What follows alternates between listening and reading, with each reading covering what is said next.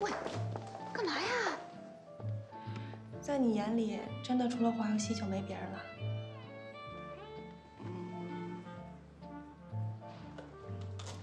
我告诉你啊，现在是脱身的大好时机。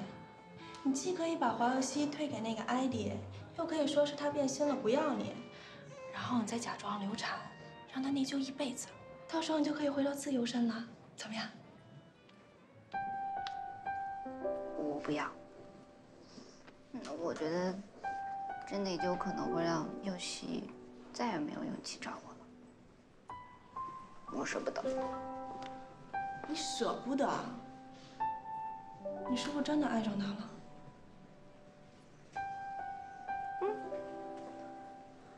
我觉得佑希为我紧张、关怀我的感觉特别好。大姐，关怀是不值钱的。你有没有想过，如果有一天他知道你是假怀孕，你到时候怎么办？我到时候再说呗。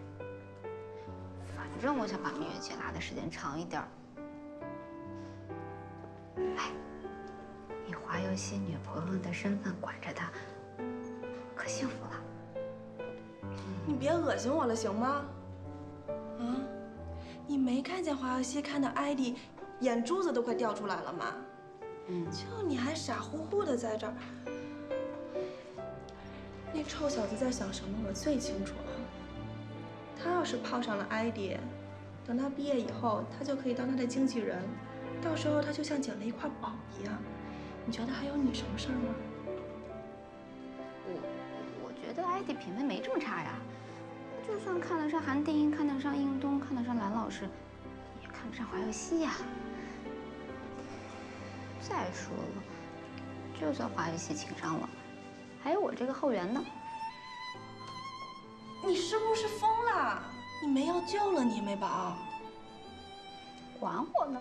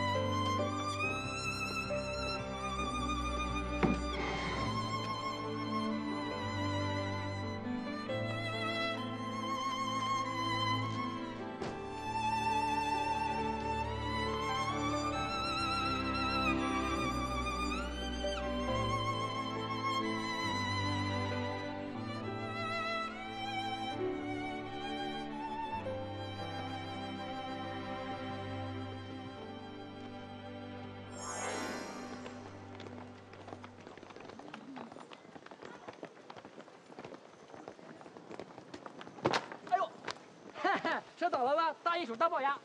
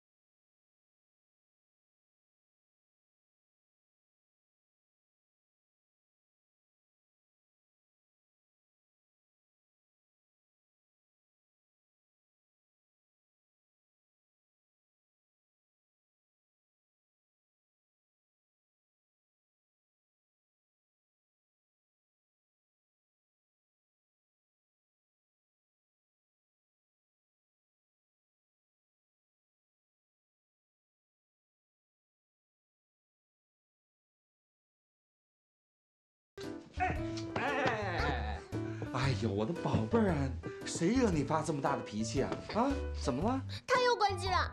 谁呀？汤子睿，他肯定跟 ID 在一起。宝贝儿啊，三更半夜的谁都会关机的呀。他以前跟我说他24小时不会关机，全天候待命。请问你，他是白天跟你说的呢，还是晚上跟你说的？晚上。男人说的话，白天说的只能相信一半，晚上说的完全不能信啊！哼，坏人！宝贝儿，你别这样了，爹爹看到你这样好心疼的。Daddy，我不想拍拖了。为什么谈个恋爱情绪都被别人控制啊？我好烦啊，睡不着。那我让萍姐给你热杯牛奶好不好？我不想喝。你知道世界上最不幸的是什么吗？什么？就是拥有一间连讲话都有回音的房子，好讨厌！宝贝儿，不可以说这种话。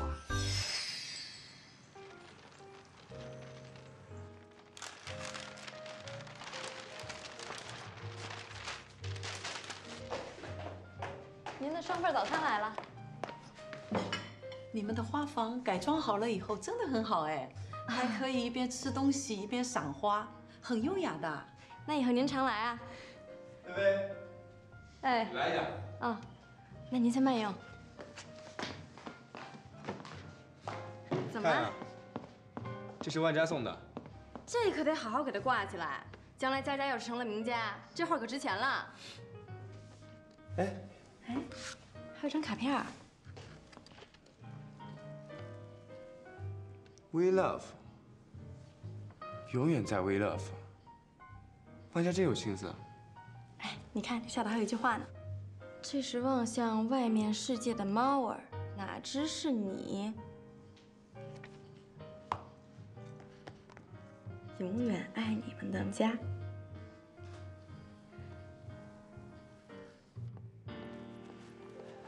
你慢点，爱迪。你跟得上吗？跟不上就回去吧你。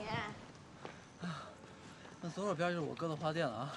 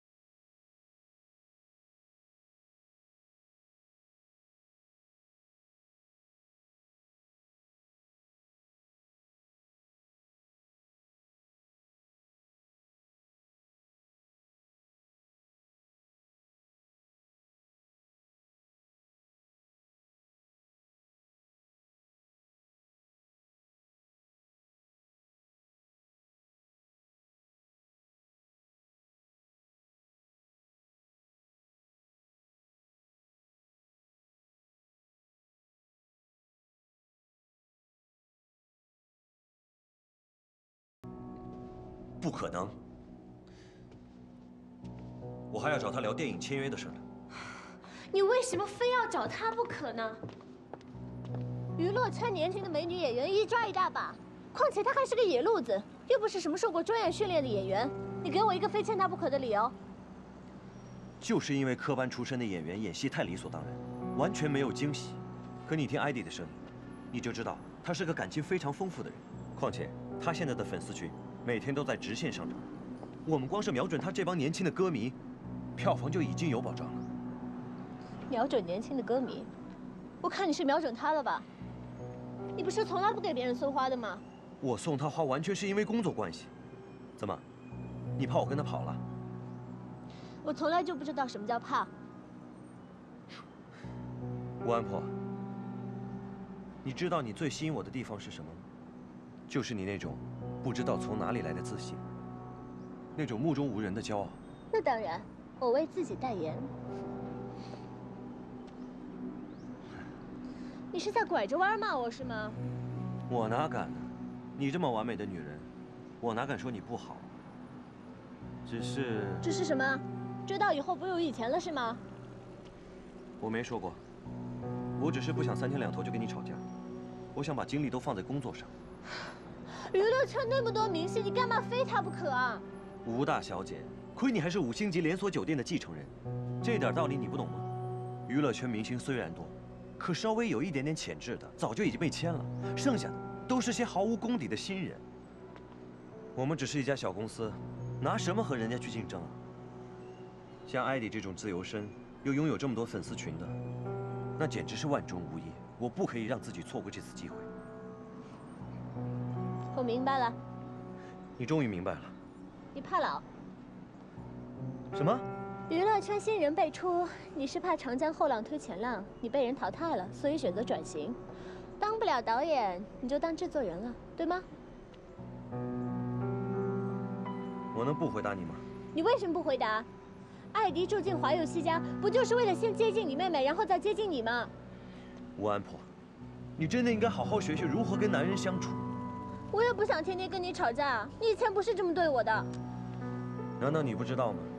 所有恋爱的保鲜期只有前2个月。在这方面我很幼稚，我又不像你，像教授一样那么会玩弄人家的感情。拜托你，大小姐，你每次讲话一定要伤了人之后才能给我闭嘴吗？你也太刁了。没办法，这就是我的个性。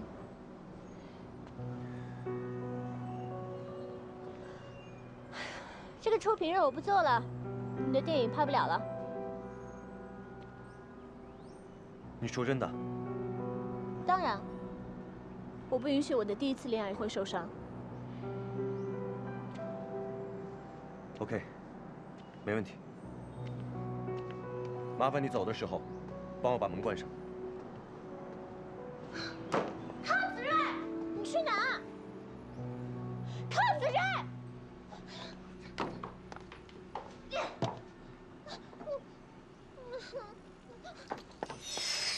我当然有兴趣当这个电影的投资人。现在文化产业还有很大的发展空间。如果我能当这个操盘手，一定会拉入很多的植入广告。那就太好了。Amber 知道这事儿吗？没必要，是他先放弃的。如果艾迪是这个电影的主角的话，那他一定要签到我们公司。如果你不放心的话，我可以先从欧洲引进2个新兴的服装品牌，让你当代言人。运动，我觉得这么做会不会影响我们跟 Amber 的友谊啊？不会的，Amber从小就爱面子，我这是在帮他下台。放心吧，如果有什么误会，我一定解决好，好吗？管家，男人不能太妇人之仁，才能成大事。不过这下好了，艾迪，我们换了这个男老板，我相信以后的事情会更容易推动的。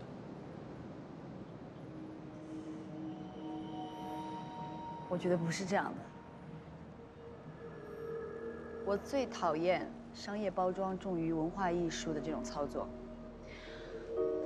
你们也知道，从我出道到现在，走的也不是商业路线，这跟我的形象并不符合。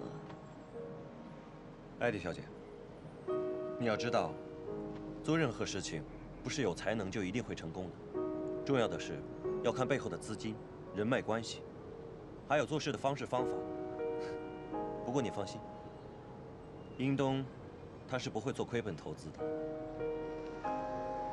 只要你签到我们公司，我向你保证，每年的收入是现在的3倍，而且3年之内，我会把你打造成为华语乐坛首屈一指的天后级人物。听起来真的很吸引。我要告诉你，我真的是现在没有做好要签给一个人的准备。如果我告诉你们，我唱歌不是为了出名和挣钱的。那是为什么？我从小就没有什么特别的爱好，也没有什么比别人特别的地方。只有在唱歌的时候，能让我觉得自己是个有价值的人。曾经有一个对我很重要的人对我说：“我只有在唱歌的时候，才能闪闪发光。”他让我记住这种爱唱歌的感觉，因为这让我跟别人不一样。所以呢，我唱歌就为了唱歌，只有歌唱让我可以感到自由，可以让我觉得我还活着，可以让我觉得我是个特别的人。如果真要说有什么目的的话，我希望一辈子都为这个人唱歌。这也是我这么多年一直以来的一个动力。那这个人是你的爱人吗？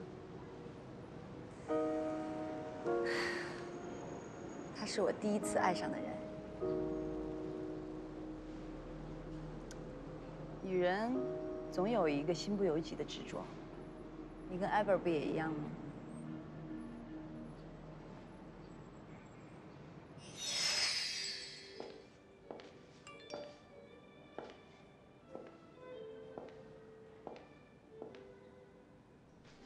如果我没有猜错，你是在帮 Amber 打听我们这边的消息吧？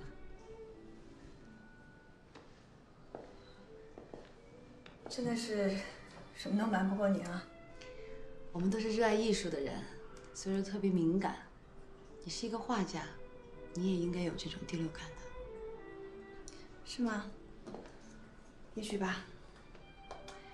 其实我蛮喜欢你的，你刚才一直在跟 Amber 讨公道。我们这代人都没有什么兄弟姐妹，同学跟朋友是我们最宝贵的资产。对，特别是中学和大学的同学，我觉得那个感觉特别真。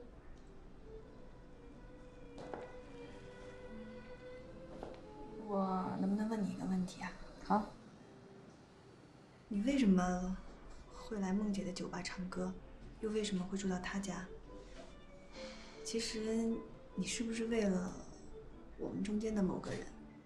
是康子睿吗？还是玩游戏啊？你一定是在帮 Amber 还有美宝打听，还真不是。其实我之前说过了，我是为了我那份回忆回来的。你不信啊？我也没想到我的出现打扰了你们的初恋梦。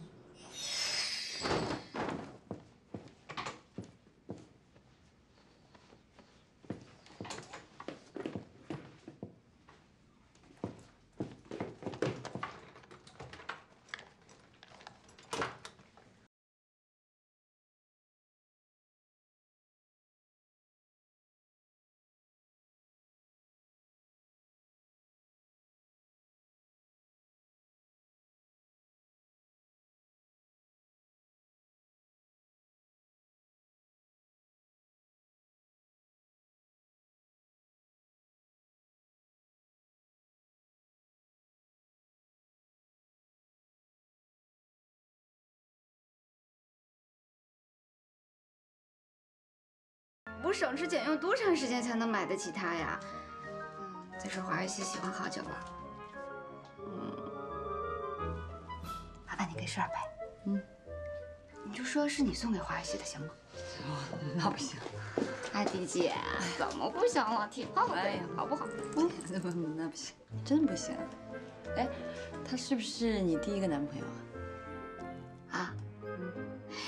哎呀，你说我第一个男朋友就这么帅，身材这么好，这么可爱，你说我以后怎么办呀 ？I'm coming。哎，我还在想碰巧运气，看你在不在。没想到，缘分果然让你等我呀。哎，那个艾迪姐送你的钱包，哇，好看吧？这么贵重啊！喜欢吗？超赞呢！太好了，喜欢就好。你那么开心干嘛？干你什么事啊？你能不能对他好一点？哎呦，就是啊，你对我好点儿。我怕他心脏受不了，他喜欢被虐的。艾迪啊，你这有点太隐藏不住你内心的。啊，我先不跟你们说了，我今天晚上有个访问，还要去买花呢，我先走了啊。我没事，我没事就好。你去哪儿啊你？我在家老实待着。哎，那个，帮个忙，帮我把这个给梦姐吧。我走了。哎，你把你这又脏又带着风湿残留味道的钱包扔掉行不行啊？来拿拿。我不，这是某个笨蛋叫华佑熙的送我的，再见。假名牌你当宝啊你？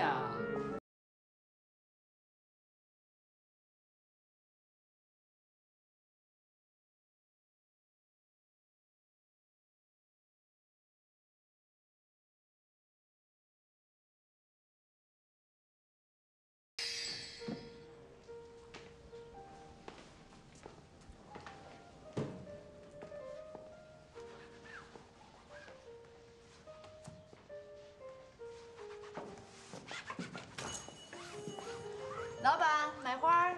买多少？1朵玫瑰。原来是大歌星啊！这支玫瑰送你了。哇，真好！我每天来买1朵玫瑰，骗你送我1支玫瑰。没问题，小粉丝的荣幸。哎，你今晚不去唱歌啊？不用了，我今晚上在电台有个访问。哦。哎，你是真把万家的画儿当名画了？不管这幅画是不是名画，它对我都特别重要。你就像这只大猫。这个？对，每天在家里守着大家来来去去的。也许我就是一个喜欢守候的人吧。我知道你喜欢万家，即使她有男朋友，你也可以跟殷东真啊。殷东是每个女孩心目中的白马王子，能跟他在一起，一直都是万家的梦。现在好不容易实现了，我怎么能轻易打碎呢？其实看他恋爱时幸福的笑，我也替他开心。万家傻，你比他更傻。你不觉得每天守着一个自己喜欢的人，看着他在你的生活当中来来去去，但是止步不前，特别揪心吗？其实你真的可以放胆一试的，哪怕是失败，也不会后悔啊。殷东是个很优秀的人，他能给予万家的是肯定的幸福，而我能给万家的只是未知的奋斗。你是一个不确定能给人家幸福，就不会迈出第一步的人，是吗？其实做不了情侣，也可以做大哥嘛。毕竟以友谊的名义爱着一个人，不是也很幸福吗？只做蓝颜知己就可以了吗？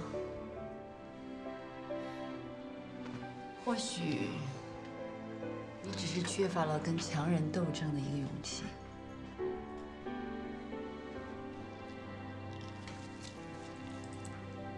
其实我还没有签经纪人，如果你愿意，我想请你当我的经纪人，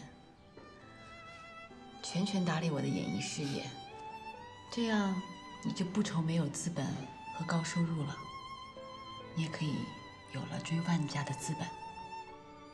你这个条件听起来挺吸引人的，不过你的玩笑开得有点大了。我说的是真的，因为我觉得你不是一个太功利的人。如果我把我自己交给你，我也不会害怕你把我当商品买卖。而且每天还可以送我一枝花，呆子，完全不知道女孩子在想什么。谢谢你对我跟万家那么关心啊。哟，这谁呀？有希。阿弟，因为寂寞了，过来找我吧。我要去电台做访问了，你们慢慢聊啊。我一来你就走啊？想知道我为什么闯进你们的世界吗？你们守在收音机前听就行了，今天晚上就有答案。嗯。特别是你。我。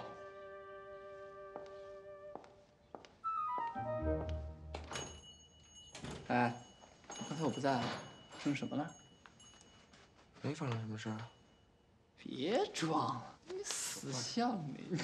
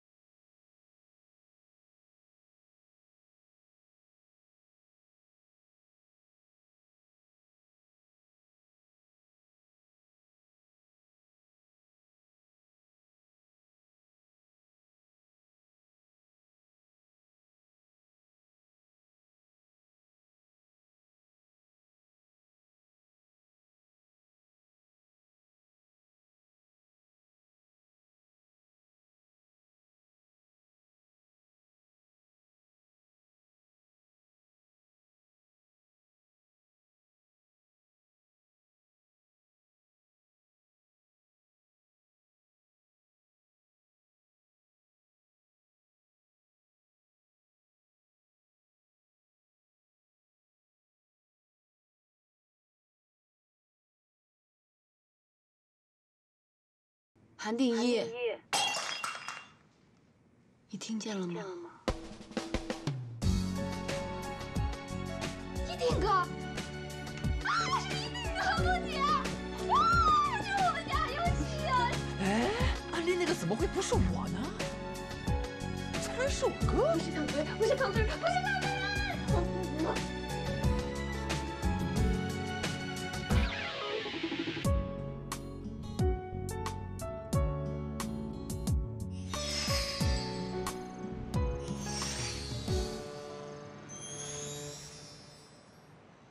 这是真的吗？当然了，你让我查那些，我都查得一清二楚。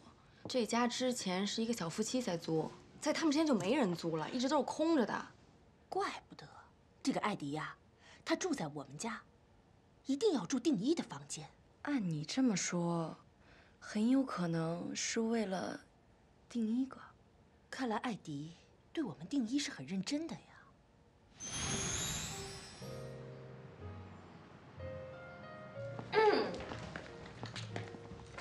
这新闻也太让人亢奋了吧！昨天应该没几个人能好好睡。哦，对了，昨天梦姐说你跟艾迪都没回家，你们两个是不是在一起啊？你说什么？他昨天没回去啊？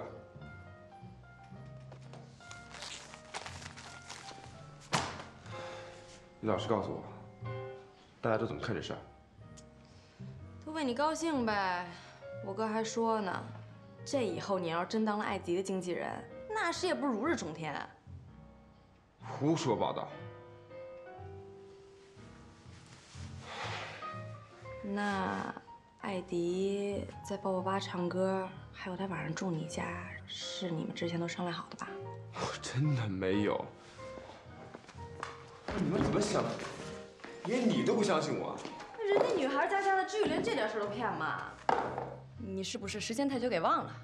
我怎么就跟你说不明白呢？我对他真的一点印象都没有。真的一点印象都没有？真的。人家可是为了你才成为大歌星的，你这样说也太无情无义了吧？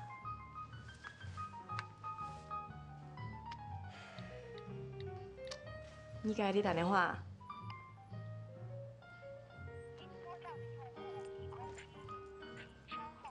从昨天晚上到现在，手机都是关机。哎，今天星期六，能不能不去上课了呀？当然不能了，今天学校篮球队打比赛。再说了，现在女生肯定在为昨天艾迪跟韩定一的事情封控。哎呀，我说人家的初恋有什么好八卦的呀？万佳，你是在吃醋吧？我吃哪门子醋啊？我又不是没有男朋友。我只是觉得，我们终于弄清楚了艾迪为什么走进我们的生活了，对吧？我觉得艾迪真的太幸运了，能够遇到一个只跟他牵手入睡的男生。啊，天哪，这种初恋太让人难忘了，会有多少女生羡慕到死啊！啊，连我都想选他了。他谁呀？昨晚你没听艾迪的访问吗？纯情歌你都不知道？我听访问了。阿宝，你要换男朋友？我只是觉得韩定一是件珍品，如果哪天我跟康子日分手的话，那我一定要跟韩定一在一起。如果哪一天我跟华语系分手了，那我也要跟一丁哥在一起。在一起，在一起，在一起。昨天，校董们还有校长亲自和我握手，表扬我对这次活动的贡献。现在就差艾迪这件事情能不能落实了。能不能请艾迪来我不能确定。是我知道你当然没有把握，定一你有啊，你们是初恋，到时候两个人合唱一曲，完事。这怎么可以呢？我跟他没有特殊的关系。怎么没有关系？人家不都承认了吗？做男人要大气，对不对？人家就很大方，一早给我来电话说今天要过来。什么？那太好了，我正好要跟他说清楚呢。不能说，你说出来人家会很没面子的。这怎么能不能说清楚呢？你现在有没有女朋友啊？有啊，未来几个月可能是美宝。我问你了吗？我问定一。啊，你问，这跟有没有女朋友没有关系。我真的没有牵他手去到天亮。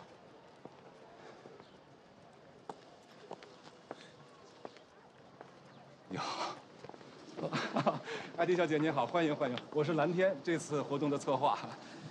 一会儿我们先到校长室去坐一坐，有几个高层想跟你见个面。我想跟丁一单独说几句好吗？当然可以，当然可以。佑希，一会儿带他们去校长室找我啊。好好，你们聊。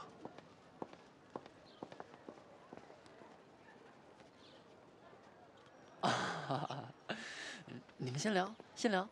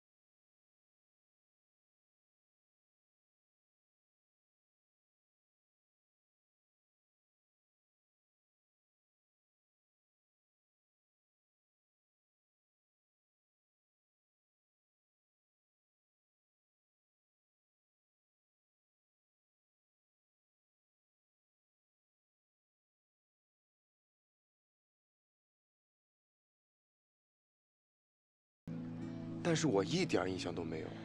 你觉得我是在节目里炒作绯闻吗？